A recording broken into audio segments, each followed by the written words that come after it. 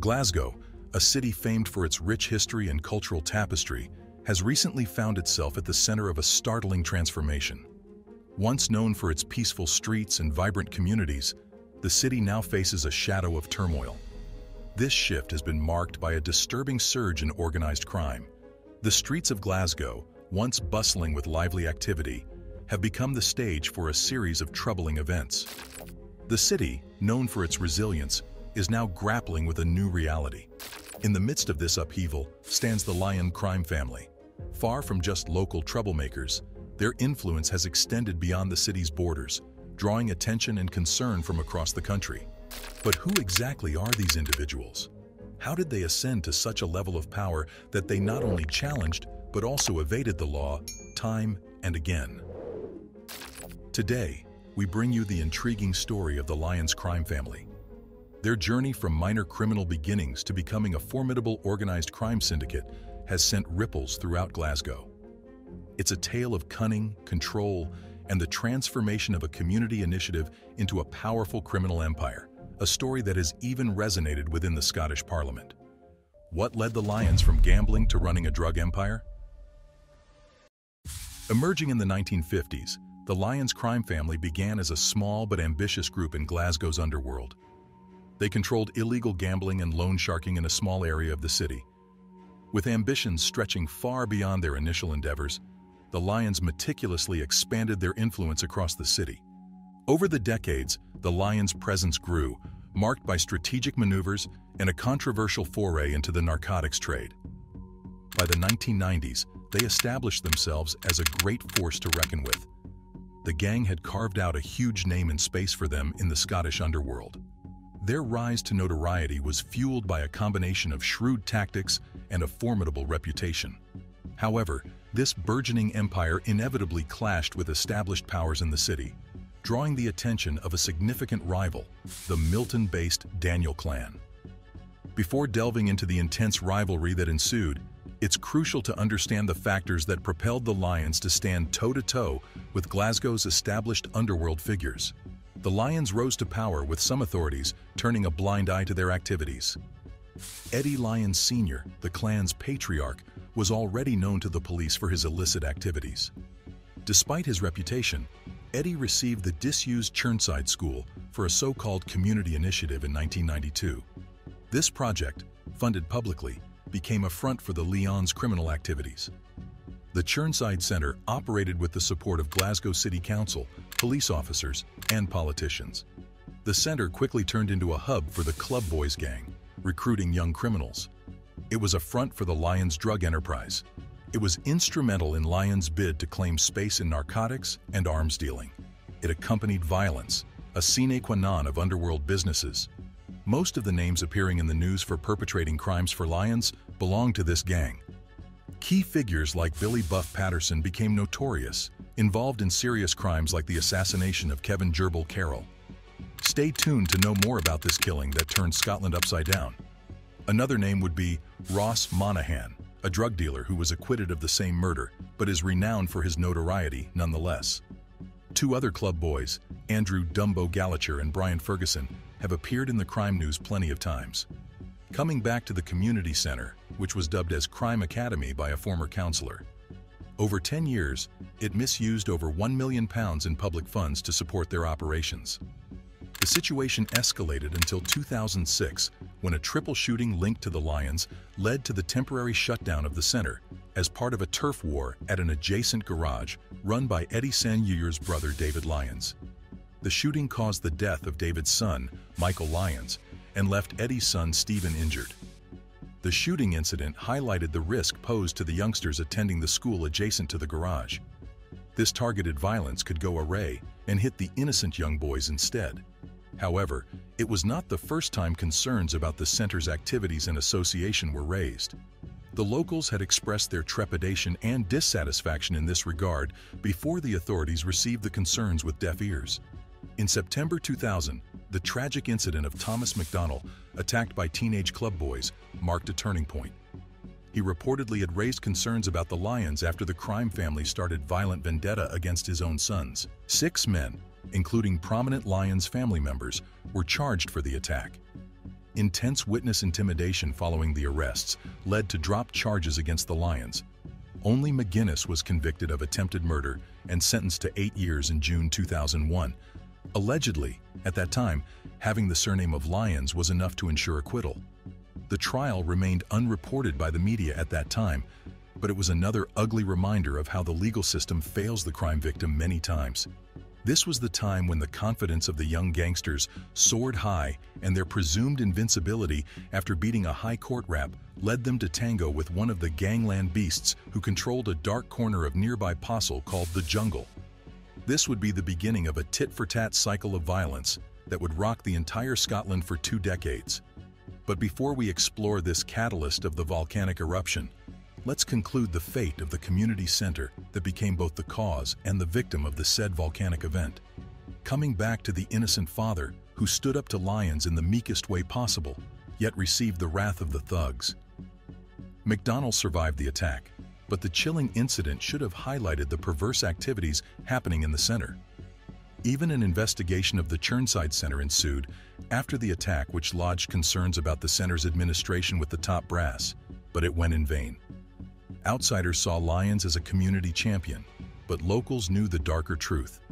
But for the locals, he was a small-time crook and a schemer who was running a gang hut under the garb of the community project. Frustrated Milton residents took their concerns to the authorities, only to be met with indifference. It exhibited the extent of how hand-in-glove the local police and the Lyons were working. This collusion between the police, city council, and the gangsters became even more apparent when the council ordered local primary school children to attend Eddie's Club for PE lessons.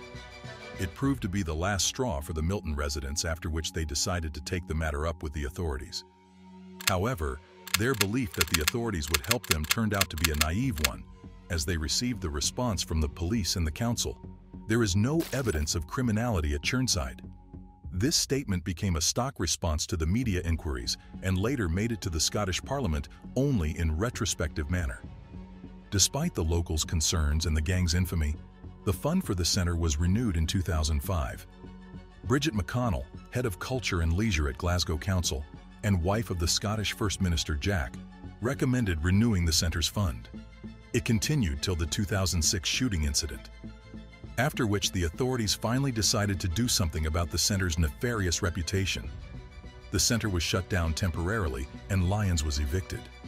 The reputation and activities of the community project reached the Scottish Parliament. This would be the first but not the last time the Lyons were discussed on the House floor. The second time would be when the Parliament members discussed the Lyons association with the Kinahans. This leads us to the notorious feud between the Lyons and the Daniels, which shook Glasgow to its core. The Lyons versus Daniels, a decade-long conflict that shook Glasgow. After the club boys' triumphant McDonald's attempted murder case, it was about time they would challenge the big guys in the underworld. They did it soon by engaging with the infamous Daniel clan that controlled Possil Park, which was the toughest area in Scotland. The feud ignited in 2001 over a stolen stash of narcotics. That stash came into the hands of none other than the upstart gang, club boys, who refused to return it. There was only one possible reaction and one likely outcome. The turf war had erupted, and it was literally a fight to death. This dispute escalated with property damage and a series of confrontations lasting for years. Johnny Lyons was shot in 2003 and got hit in the leg. Kevin Gerbel, a Daniel enforcer, was also shot in the same year. While soaking in public funds and stacks earned from the narcotic business, the Lyons forged strategic alliances to compete with Daniels. They allied themselves with a notorious Paisley-based organized crime group, OCG, that had battle-hardened members with experience of the notorious Paisley drugs war of late 1990s. A pivotal moment in 2006 involved the desecration of a grave, deepening the feud. Retaliatory acts followed, marking significant losses for both sides. It unfolded like a scene from a gangster movie, but it was all too real for the people of Glasgow. Only a few weeks after the Bishopbriggs attack, 2 masked men in long black coats came inside and opened fire in the forecourt of Apple Row Motors, a garage owned by Eddie Sr.'s brother, David Lyons, in Lambhill. A few minutes of continuous firing, and the bullets had claimed the life of Michael Lyons, Eddie Sr.'s 21-year-old nephew, and injured Stephen Lyson, Eddie's son and the would-be clan chief, and Robert Pickett, better known as Piggy, a thug from the Paisley drug wars. The perpetrators of this attack were Daniel members, namely Raymond Anderson and James McDonald. They were given a sentence of 30 years, which was reduced from 35 upon appeal. Nevertheless, the shooting incident not only brought the Lyons and the community center, which was adjacent to the garage, to limelight in Glasgow for their perverse activities, but also caused Stephen Lyons to flee to Spain. Then came the fateful day of January 13, 2010, when Kevin Gerbil Carroll, a brutal Daniel enforcer and son-in-law of the Daniels chief, Jamie Daniel, was shot dead in broad daylight in front of Asda Superstore. It seemed to be the culmination of the turf war between the two gangs. This event was far from the end, as the conflict continued with further incidents over the years. Daniel chief Stephen Bonzo Daniel was attacked brutally in a car chase in 2017. His car was rammed off the road first, and then he was attacked with sharp weapons. The brutal attack left Bonzo scarred for life even after undergoing plastic surgery. As of 2021, key figures like Paul Lyons continue to face repercussions of the long-standing feud. Paul was jailed for killing a man in a road rage incident in 2010. He is still imprisoned and scheduled for parole in December 2024.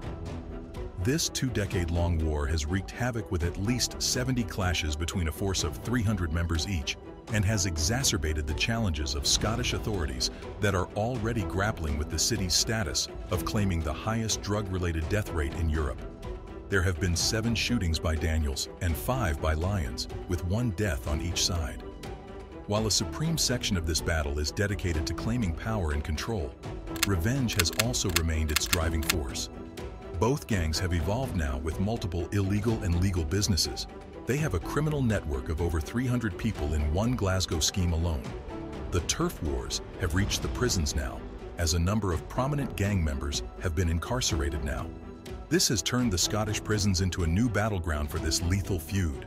Multiple prison shootings and incidents of violence can vouch for the transcension of turf wars into prisons. Lyons on the crime map.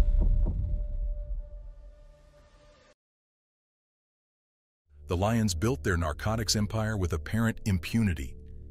Their influence even reached the police, with allegations of officers selling crucial information. However, this collusion didn't last for long, as the clan's notoriety transcended the local boundaries. But by then, they had developed into a powerful organized crime group.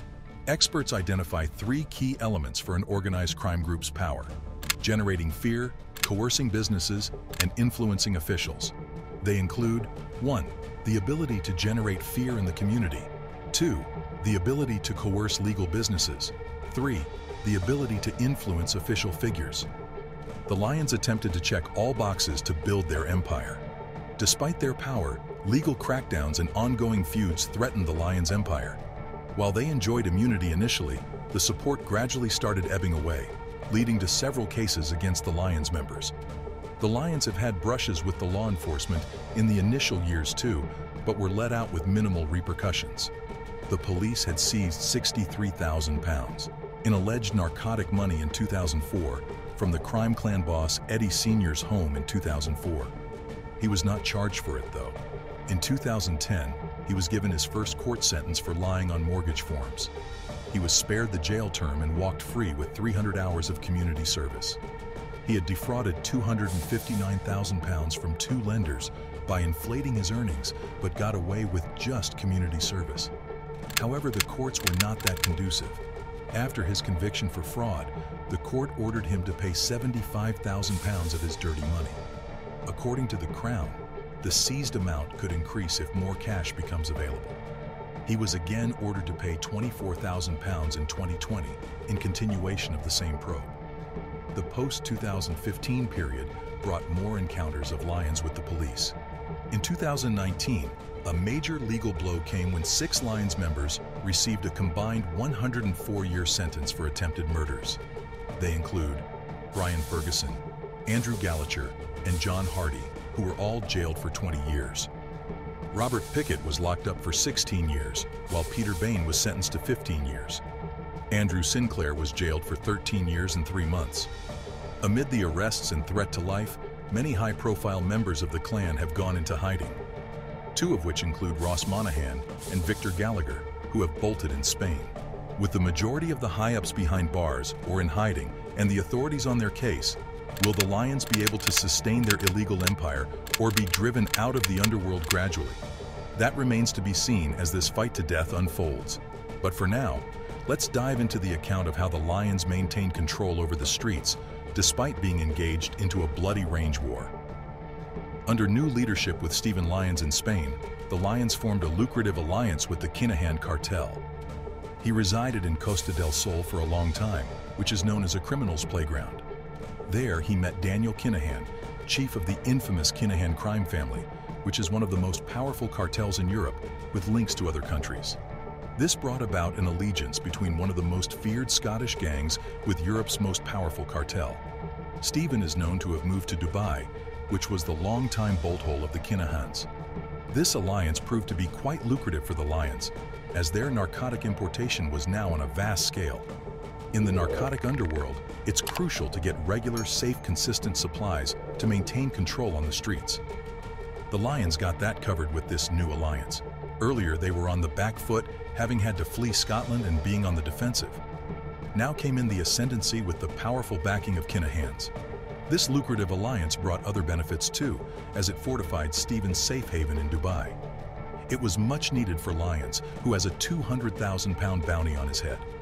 You should know that the deal wasn't all about the Lyons getting favors.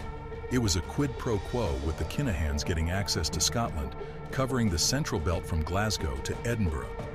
Clan chief Stephen Lyons was overseeing the operations from his hideout in Spain and then Dubai. However, he came out of hiding in 2015 when his best pal Billy Patterson was caged for the killing of Kevin Carroll.